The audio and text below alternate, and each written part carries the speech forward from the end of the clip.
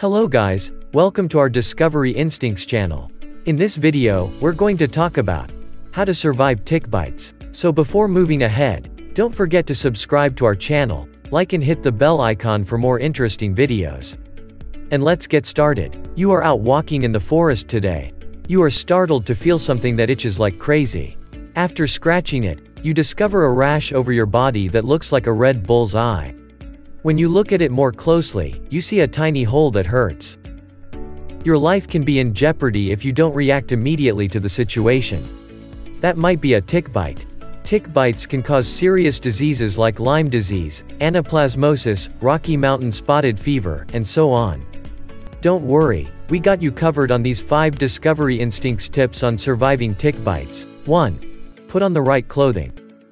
Wearing light-colored clothing is a good idea when entering a tick-infested environment. It helps determine any tick sticking on you, as they frequently resemble a small piece of soil. Additionally, long sleeves, pants, socks, or boots should be worn. Also, you can spray your clothing with insect repellent to ensure ticks will not get attracted to your body. Always wear work gloves when performing yard labor. 2.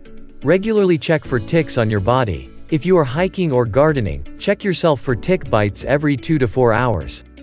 Typically, it takes 4 hours for a tick to start biting you.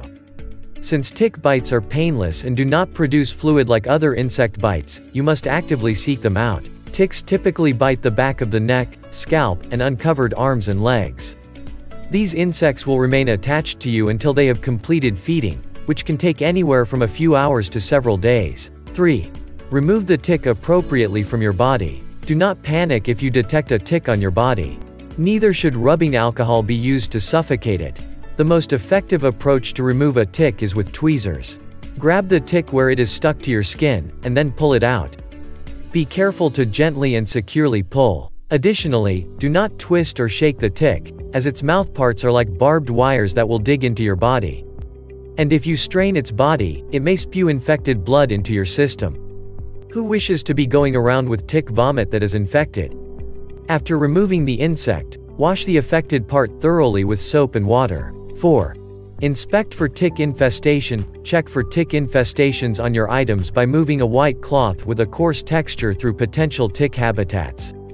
If the fabric accumulates several ticks, there is an infestation. As a general rule, the tidier your yard is, the less probable it is to be plagued with ticks. And if you apply a pesticide to your yard, concentrate on shrubs, thick grass, and unreachable regions of overgrowth. 5. Keep the ticks for medical examination. Once the tick has been removed from your body or house items, place it in a plastic bag. Ticks can transmit numerous diseases, such as Rocky Mountain spotted fever, Lyme disease, and Powassan virus. Therefore, keeping the tick will assist the doctors in determining the bacterium or virus carried by the tick. Be on the lookout for a rash, chills, fever, joint discomfort, or any red stains or yellow fluid flowing from the bite, as tick bites can be dangerous. And there you have it. Tick bites can cause very serious health issues.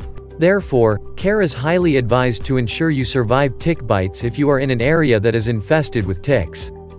Following these tips will ensure you are safe from tick bites. If you enjoyed our video, make sure to subscribe, comment, like and hit the bell icon to be notified about upcoming videos.